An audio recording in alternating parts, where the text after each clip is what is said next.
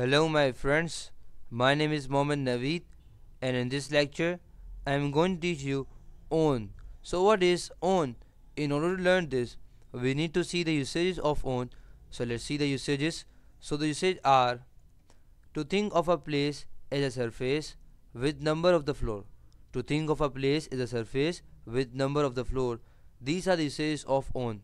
Now it's time to see the examples of own. So the examples are, the first example is the books are on the table.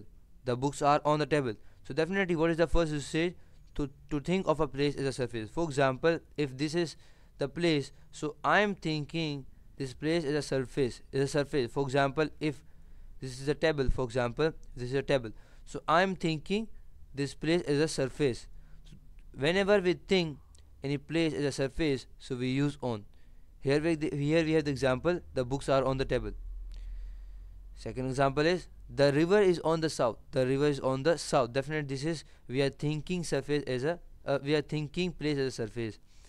Third example is they meet on the second floor. They meet on the second floor. So definitely with the number of the floor. With number of the floor. For example, if the floor number first floor, second floor, third floor, fourth floor. So definitely with the number of the floor. Getting me? So whenever we want to show the number of the floor, we will use on.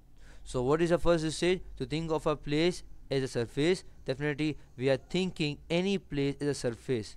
So whenever we think any place as a surface, we will use on and with number of the floor. So this was a lecture on. I hope you have understood. For more videos, lecture and exercises, come to my website www.naveedplace.com. Allah Hafiz Amanullah, and I will meet you in the next lecture. Till then, Allah Hafiz.